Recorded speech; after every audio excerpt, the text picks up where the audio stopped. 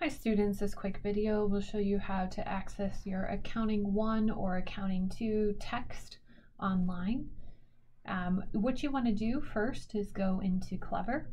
Once you are in Clever, you want to scroll down until you locate the NGL Sync accounting app, and you're going to go ahead and click on that NGL Sync accounting.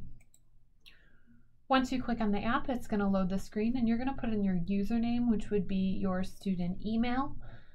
Or your email minus the @olmsted.org. A few of you may have the older version set up, and your password, which would be your district password. Once you've logged in, you just need to locate your course, click Launch Course, and from there you'll be able to select any of the topics or materials that you need for your course.